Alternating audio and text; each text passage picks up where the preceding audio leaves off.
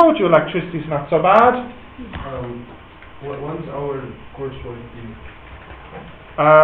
Didn't I give it to you last week on Wednesday? Yeah, but when And I said 2 weeks. So you have 1 more week. What's this week? Yeah, like 1 week on Wednesday. So like I gave it to you last week, didn't I? Yeah, on Wednesday.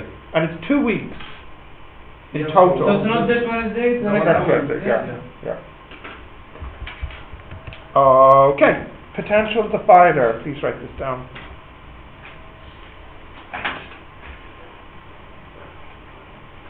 You don't want to sit beside them?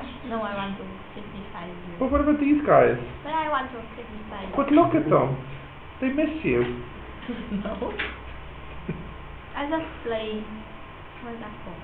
Dot and Beyond. Dot and BDS. What is this? Who's that? Dot Yeah. and BDS. That's all they're good for, is it? Is that what you're saying? They're only good for darts? No, I play with them. Yeah. Now, She's fed up. Oh, I see. I understand. You're tired of being near them because you play darts with them. Ah, no, I think that's what it sounds like you're saying. I'm not saying that. I think that's how you feel, isn't it? Yeah. No. Look at them. It's True. I. They would never lie. Look how innocent they look. Right. Potential divider. Did you write that down? Yep. Okay. So not a lot in this lesson. We're going to have a look at a very special circuit. This circuit here. So I'll explain why this is important and special now, if you can write it down. And the circuit has 2 resistors. Most important to note is that we can change one of the resistors here, or 1 is a variable. And we have 2 voltages. One voltage here provided by the cell, and a second voltage here we measure across the second resistor here, or 2. Okay, so please draw this circuit and write everything down from it. So what's going to be in the exam? Yeah, everything. Semester 1? No, I was planning on giving you some topics from semester 2 as well. If we pass semester 2, like a semester 1 before the exam. You will not. Yusuf, we'll be doing well if we finish semester 1 before the semester 1 exam, okay? We're not going to move into semester 2 before the exam. As nice as that would be, it's not going to happen. Okay, have you drawn this? Right. Can I continue? So by using the loop rule, what formula can we make? Let's start here. And let's call this Vn. So Vn minus I or 1 minus I or 2. But we actually know what the voltage is here. We're calling it V out. So you can say Vn minus I or 1 minus I or 2 equals 0. But you can know the I, well, we'll get to that in a moment. We can get the I from this formula by rearranging. So we have this. Okay. Now, you know though, as I was saying, we know that V out equals I or 2. We know this one. So what we can say is V out equals I or 2, and we can replace the I from what we found in the loop rule. So we can make this formula for V out. Slowly. I'll write it down, it'll be easier I think. So, are we happy with me saying Vn minus I or 1 minus I or 2 equals 0? Is that okay? Yeah. So that means Vn equals I or 1 plus I or 2. Vn equals I or 1 plus or 2. So I equals Vn over R1 plus R2. We're happy with that.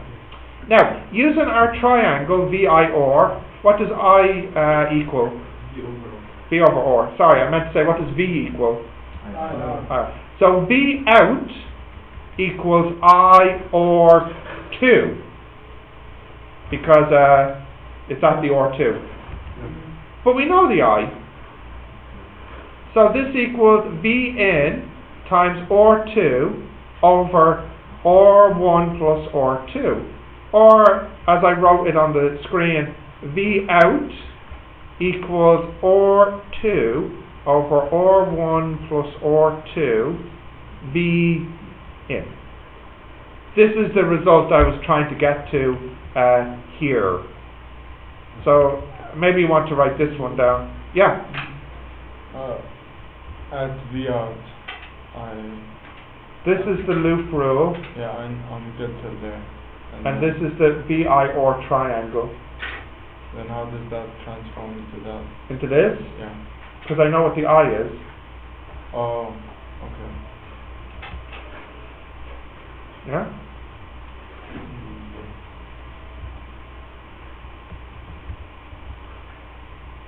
Sub in. So this is my result. So you can cancel R2, can't you? No, only if this was multiplied, not when it's added. Oh. Oh, why is this one? Give me. I'm not really speaking about it yet. I have to wait for these slowpokes to write it down. Yeah. Yeah, I know. We'll wait, because they'll want to hear too. Yeah, be fair to them. They can't all be as smart as you, okay? Okay, if you say so. You wrote this down?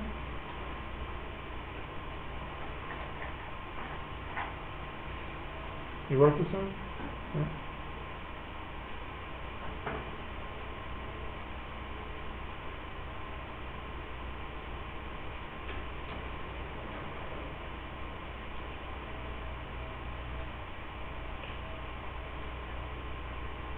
Continue. Yes? One? Ready? So, why is this formula important? Why is this interesting to us? Well, if we go back here. Continue. Yeah. In this circuit, there's only one thing we can control. The R1. Yes? But by changing the R1, we could change this fraction. By changing this fraction, we can change this value. And by changing this value, we can change the output. In other words, we've made a circuit where we can slide this up and down to cause different output voltages. So what you could do here is increase or decrease the voltage. Now, this circuit here, let's look at what happens to this formula in some extreme examples. So let's imagine the R1 is 0. What happens if the R1 is 0? If R1 is 0, then what will the output voltage equal? In. As I increase the R1 to a really big number, imagine this is a huge number, 1 million. A small number over a really big number, what will that be? Big or small? Small. So as we increase it to a huge number, we can make the output voltage equal to 0. No, because it'll be 0 times this. In other words, what this circuit lets us do is decrease the voltage to a value we want. Why is this important? Often the voltage we get in our homes is too high for the things we need. Example, this I believe only requires something like 12 volts or something like this. This is something.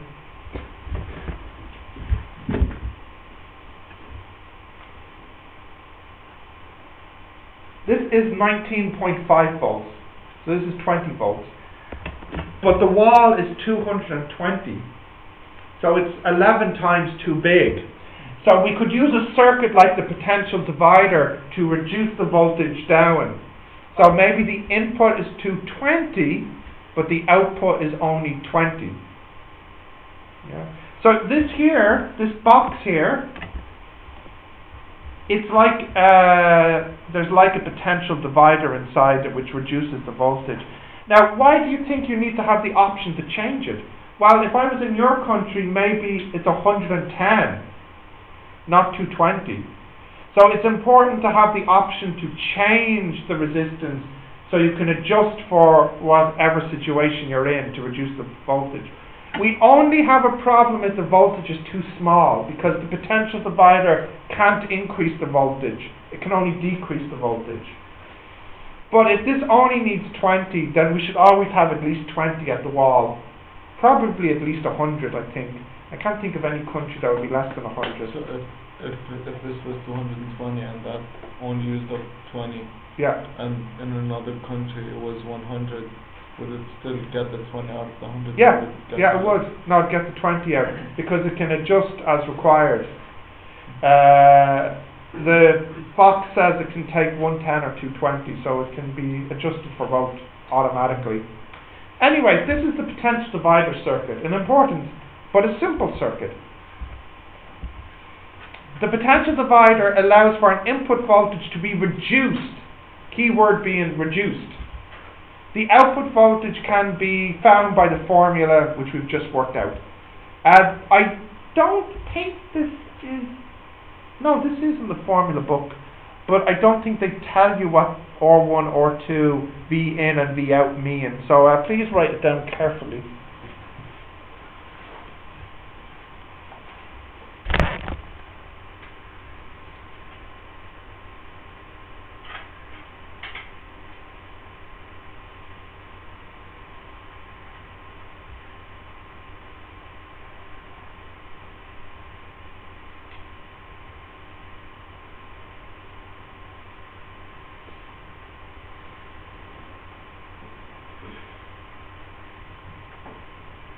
Tired, Faisal?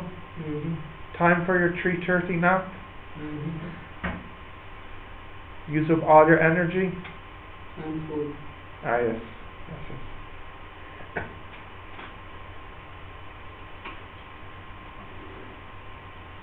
Okay, continue. Andrew? Yes, okay. Go on.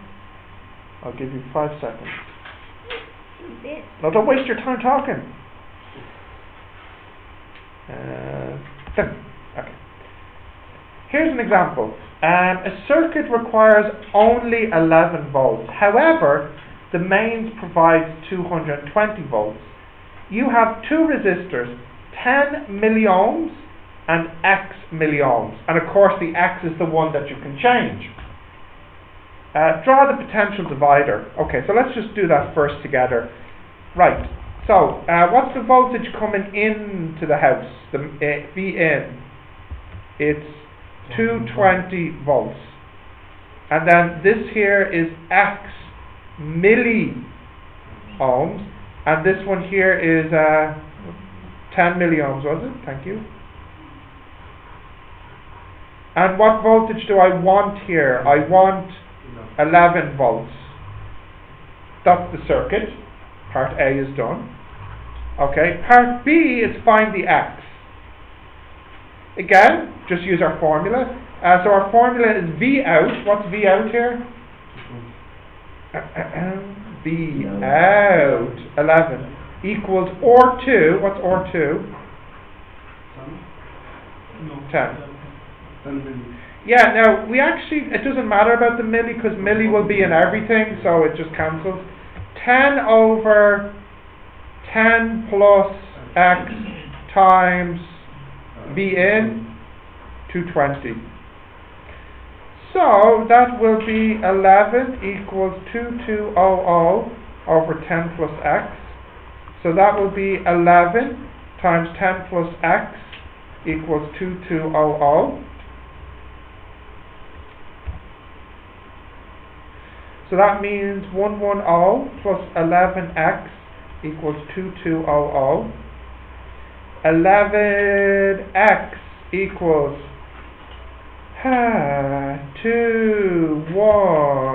2090. So x is 2090 over 11, which is 190 190. 190 exact. Yeah. So this one here we've just worked it out is 190 milliohms.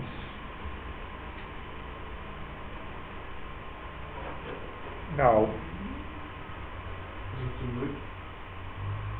That's the right answer. Is it? Yeah. I don't know what the right answer is because I made up this question. When you minus. Let me think. Let me think.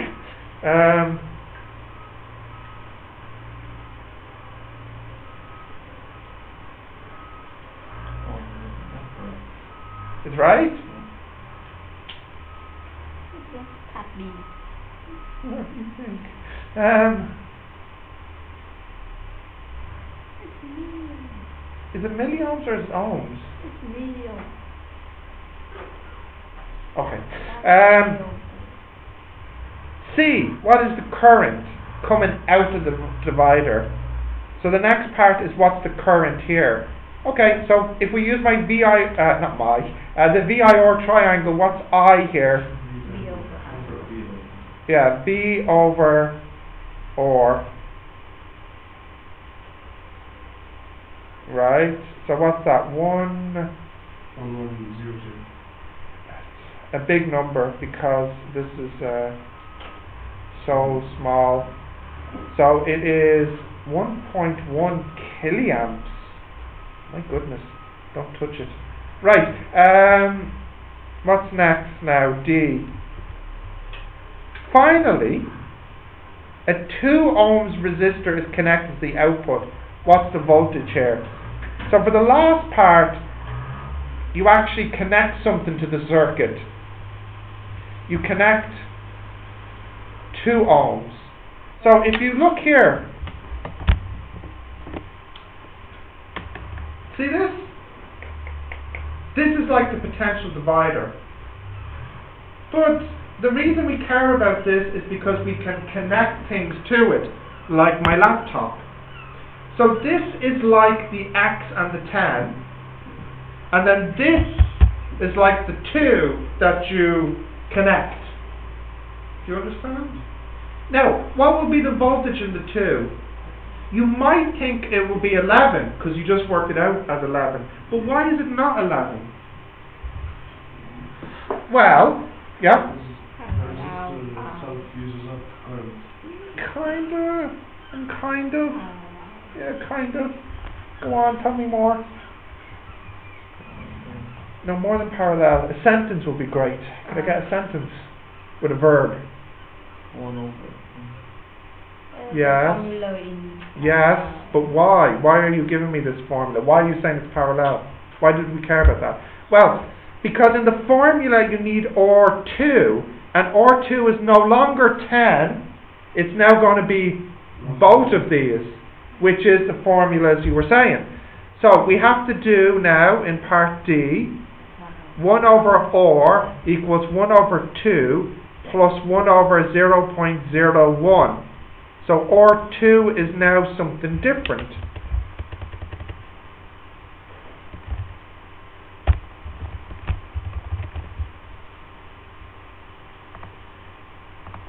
It is, I made a mistake. I can do this, believe in me. 100.5 is right. Oh, sorry, of course it is right. It's, let's put it in milli. It is 9.95 milliohms. Why your calculator be like that? Oh, it's a special calculator for a special person. Right, milliohms. So if I use the formula again, I'll do it here. What is it? The output voltage equals, yeah, 9.95 over 9.95 plus x, which we worked out as 190 times 220. Right. Okay. 9.95 over 9.95 plus 190 times 220, and you get 10.95, which is nearly the same, but not. But that's the great thing about the potential divider. Even though you don't know what's connected to it, you can still set it for the voltage you would like, and you would get roughly the right voltage. Why did that happen? Why does it seem like it doesn't matter so much about the external load? Why was the two not important? Yeah. The other parallel. Yeah, but more than just they're in parallel. It's because the 2 is so big compared to this resistor that in the formula 1/2 is so small compared to this, meaning only this one has an effect in the total and this one has not much of an effect. So as long as these resistors are quite small and the external is quite large, you can set the potential divider to give you the voltage you need, even though you might not know what will be connected to it. Again, it's just another reason why this is a useful, important and simple circuit. So if I connect this to something which has 20 ohms resistance, I know I will get roughly 11 volts. But I won't get exactly 11, but close enough. Okay, continue. And that's it. So